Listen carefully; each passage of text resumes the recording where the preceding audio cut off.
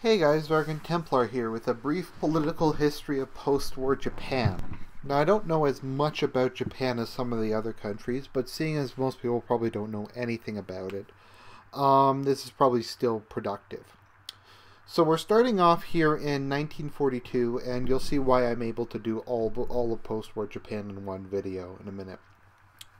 So in 1942, all political parties were forced to merge together into one of the larpiest but most awesomely named parties of all time, the Imperial Rule Assistance Association, or as I like to call it, Imperial Rule Association, which is just an awesome name. So it was basically the Japanese version of fascism. So it was a far-right Japanese nationalist party founded by the Imperial Way faction. So it was Japanese nationalism, Japanese militarism, Showa statism, parafascism, state Shinto, and it was far-right, with its official religion being Shintoism. Shintoism is very important for the far-right in Japan, because Japan's one of the few countries on Earth that still has basically a form of paganism.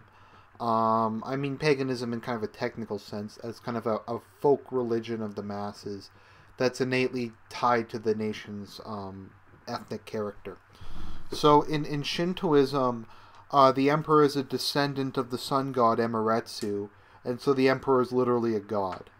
He was forced to declare that he was not divine by the Americans in the aftermath of World War II, but they kind of subtly reneged on this, because he asked if he could had permission to worship his ancestors, and MacArthur gave him permission, and then he went and worshipped at the temple of the sun goddess Amaterasu. So he basically said, I'm a god. And the far right in Japan to this day believe that the Japanese emperor is a god.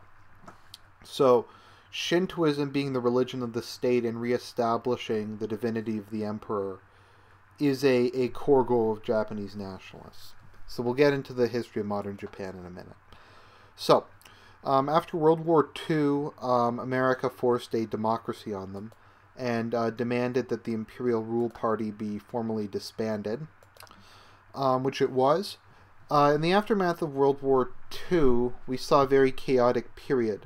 The first election was one run by the right-wing Liberal Party. Now, it's important to keep in mind, whenever you see Liberal Party in Japan, liberal means right-wing in Japan. So just keep that in mind. So Liberal Party doesn't really say what they were. They merged with the Democratic Party to form the Liberal Democratic Party. Okay, yes, so they were a right-wing political party. So the first election post-war, the right won with a small percentage of the vote. I'm not really sure what the Progressive Party is, but it says here that the Liberals and Progressives formed a coalition to govern under a Liberal PM. So broadly speaking, Japan had a right-wing government post-war, center-right. Then we head into the Japanese election of 1947. As you can see, it was kind of a hung parliament, or a minority government. So that immediately led to a follow-up election in which the Liberal Party lost some votes, but we saw the emergence of the Democratic Party, which was basically kind of another right-wing party. Says here kind of a faction of the Liberal Party. The Democratic Party will become important later on, as we'll see. But yeah, so we have a kind of a right-wing party, kind of a centrist to right-wing party. We have the left and the far left. But this is only 2 years after World War II. It's not that important. The election dramatically changes after this. This was the last election under the old Constitution of Japan. I just show these for completeness' sake. So then we kind of have the first real election in Japanese history. Modern post-war Japan history, because they had elections before the war. The election of 1949, in which we see the Liberal Party emerge as more or less its modern state. It will eventually become the Liberal Democratic Party, but this is really kind of the first modern Japanese election. And we see the right win a win a landslide. Japan is a first-past-the-post system. So winning 40% of the vote in a first-past-the-post system is massive. Interestingly enough, Japan has one of the strongest communist parties in the world. They generally speaking get about 10 to 15% of the vote. I think that's just due to the unique nature of Japan. Japan's kind of it's a country where I could see communism actually kind of working. Just because of the people there are naturally collectivist. They naturally kind of share. They have a sense of honor and duty. The people really can be trusted to not do shit, like not to steal from one another. So I can kind of understand the appeal of communism. A lot of East Asian countries don't tend to be very free market. I mean, we think they are, but they tend to be very state involved, very communitarian. There's a whole thing called Asian values. So I can understand the appeal of communism. Then we had the election of 1952, where we get another new party. I don't know, they changed their name for some reason. Then we get this bizarre phenomenon of the leftist and rightist socialist party of Japan. I don't know what that's about. I have looked that up before. I think one's just more left-wing and one's more moderate. It's very... Okay, so this was like a social democratic party. Whereas this was a full-on Marxist party. Okay, so that confirms... Sorry, Japan went through a lot of changes post-war, so these are kind of confusing. So it says here that these were both conservative. So yeah, so this party's right-wing and this party's right-wing. So the right in Japan, using that metric, even from the post-war period, consistently won about 60 to 70% of the vote every election and a vast majority of the seats. So, that being said, let's go to the next election of 1953. And here we have pretty much the same result, and you're starting to see why I can just do Japan in one or two videos. Okay, so the Liberal Party won another majority, or no, not majority, but close to majority. They won a lot. We have the Liberal Party separatists. So yeah, so the Liberals and Democrats succeed in creating another center-right coalition. Then we head into the election of 1955, where the Democratic Party succeeded in winning, which was a right-wing political party. So I think what happened was the previous Democratic Party became the Reform Party and then became the Democratic Party again. So they won, the Liberal Party came in second, and then we had a couple minor left-wing parties that were functionally irrelevant. So yes, the two main parties at the moment are Liberal and Democratic. So next election we get the Liberal Democratic Party and we get a Socialist Party. The Japan Socialist Party, which doesn't exist today. So the right got around 60% of the vote. That's weird. Those totals don't really add up. Anyways, it's not that important. Yes, the right got about 60% of the vote, and the left got about 35% of the vote. Yeah, I guess that does add up. So we get the Liberal Democratic Party of Japan. So I guess we'll talk a bit about them. The Liberal Democratic Party of Japan is pretty far to the right of most mainstream right-wing parties. Their ideology is conservatism, liberal conservatism, Japanese nationalism, anti-communism, and social conservatism. They have swung further to the right these days. There's basically three main factions within them. There's the right-wing liberals, are kind of socially conservative,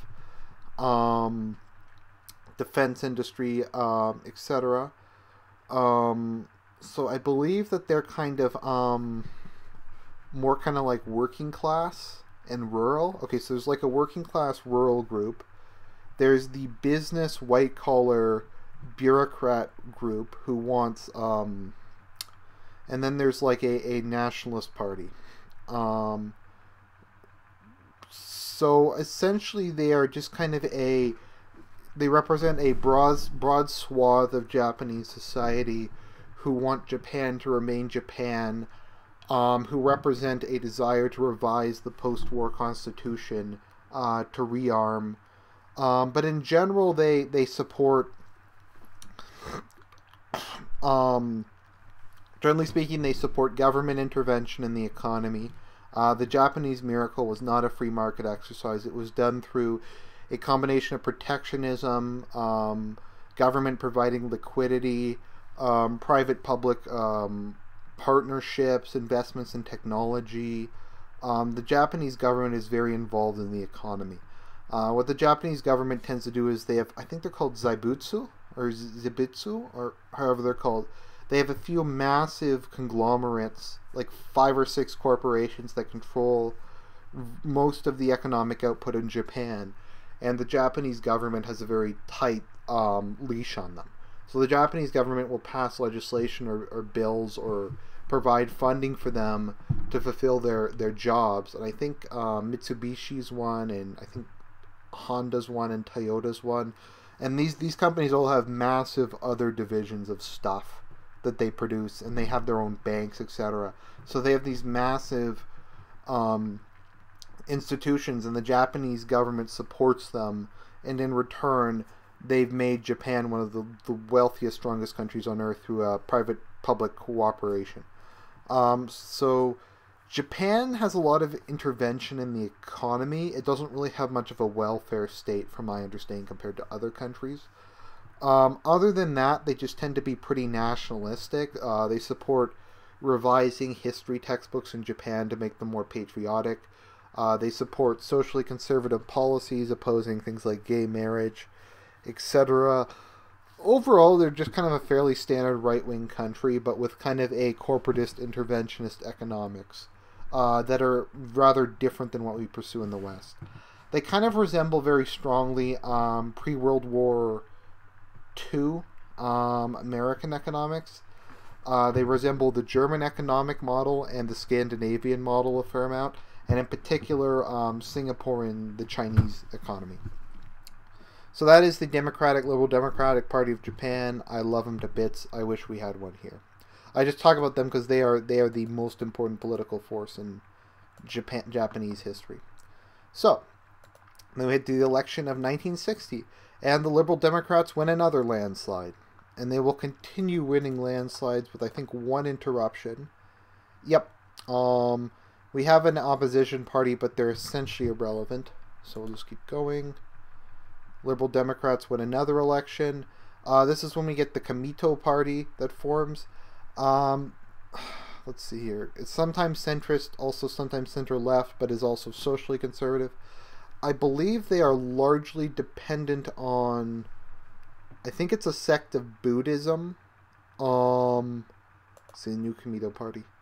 Yeah, they are, because you know how there's Christian democracy and Islamic democracy. They are Buddhist democracy. So they're a socially conservative party, which is based on a Japanese movement called Soka Geki. Let's see, what is this? New religious movement based on, is that Pure Land Buddhism? Lotus Buddhism. Okay, so anyways, it's based on a new religious movement in Japan, a form of Buddhism. So it is a right-wing conservative party, and since its inception, it pretty much just is in coalition with the Liberal Democrats, and it's basically a wing of their party. It's basically composed of people who are from this religious movement who support the policies of the Liberal Conservative Party. There's not a huge difference between them. So we get the second of Japan's right-wing parties. So now we have the right in Japan once more, consistently winning over 50% of the vote. We had in the Japanese general election of 1969. The Liberal Democrats continue to just wipe the floor with everything that moves. Nothing's really changing. As always, keep in mind an unusually strong Communist Party.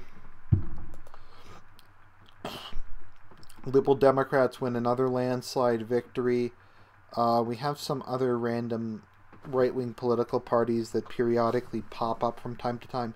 Things will get a bit more complicated once we move a bit closer to the present. Another Liberal Democratic Party. victory, and then we have a couple other, random minor parties, not really important. 1980, another victory for the Liberal Democrats. 1983, another victory for the Liberal Democrats. 1986, another victory for the Liberal Democrats. 1990, another victory for the Liberal Democrats.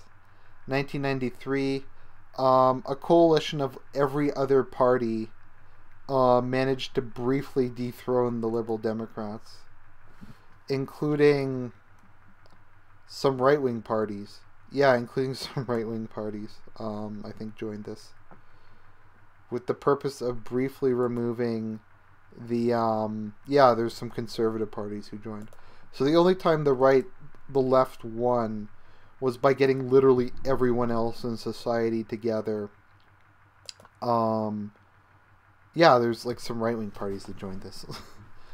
So they got every other party together and ran the election, and even then they barely managed to win.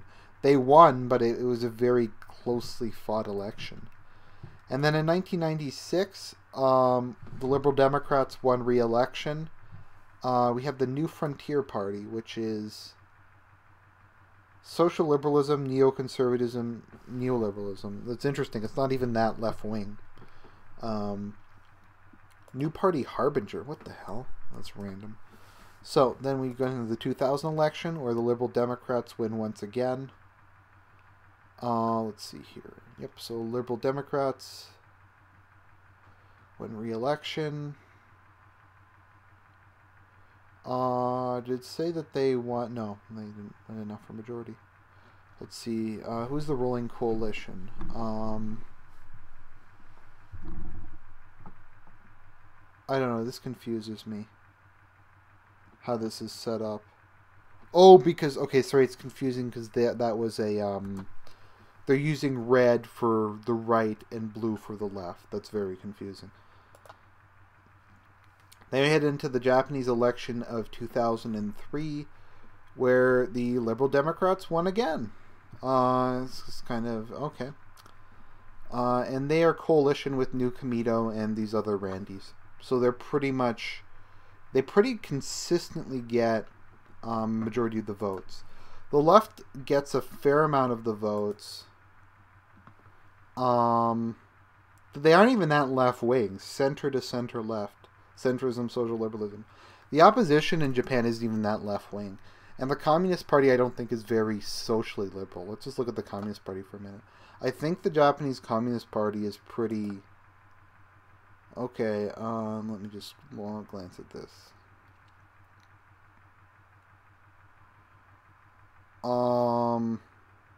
Okay, they do support. Okay, they do support. Oh, they only support civil unions. Okay, so they're to the right of most Western conservative parties.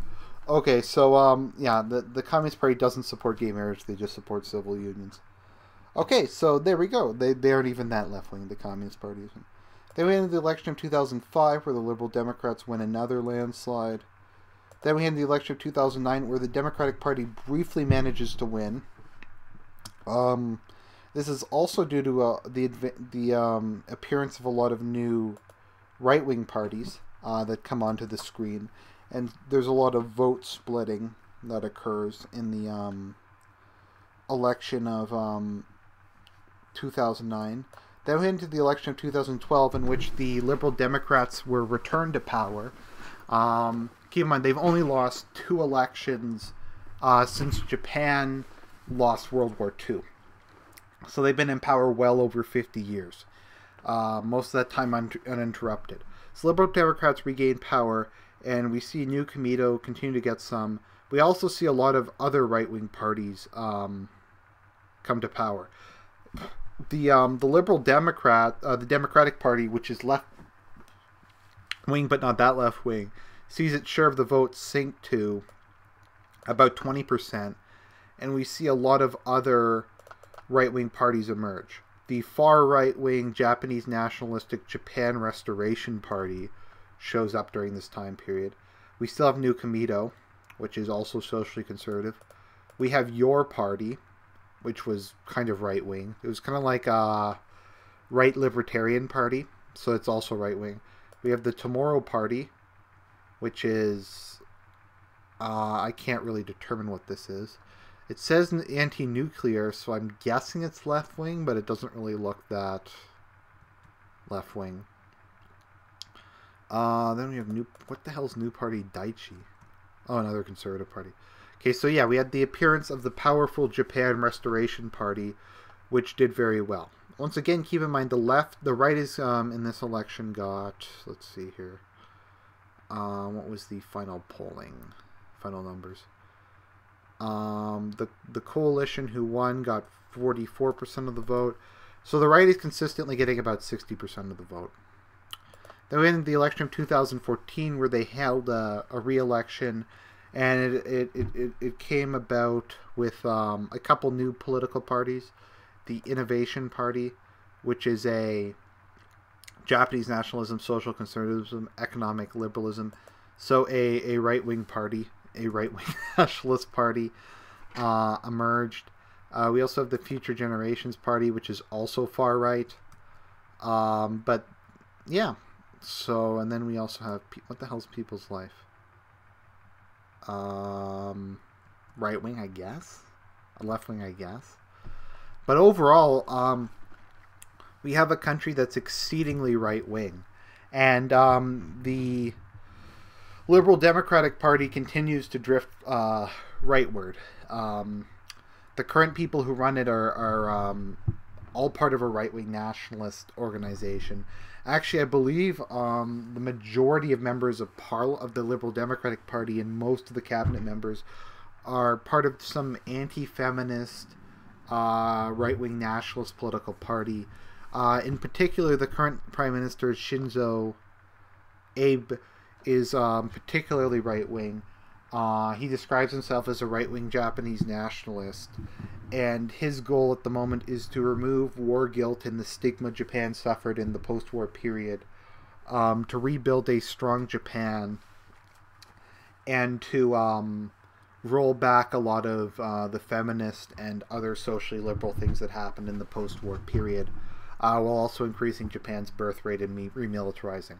So in other words, he's my kind of guy. I wish we had a Shinzo Abe in a Western country. He kind of reminds me a bit of Viktor Orban in Hungary. So heading into the next election, which is not for a long time, it seems like the Liberal Democrats will probably just win again. There's a lot of people who are very much against the current system and don't want to vote, but there's really no one else to vote for. Looking at the next election, the left only has 15% of the polls now. In this election, the left only got like 20% of the vote. I guess 30% if you add the Communist Party, but they're kind of randies. So overall, I think what to take away from this is Japan is one of the most right-wing countries on earth. The right, and not just like dildo right, but like the actual right, has won elections pretty consistently since the end of World War II. The only of the two times it's been dethroned, one time was largely due to vote splitting, and it barely lost even then. And the second time was due to a coalition of every other political force in society rising up against it, including many right-wing parties. So, that is a brief political history of Japan. I hope you enjoyed it. This is Argent Templar, signing out.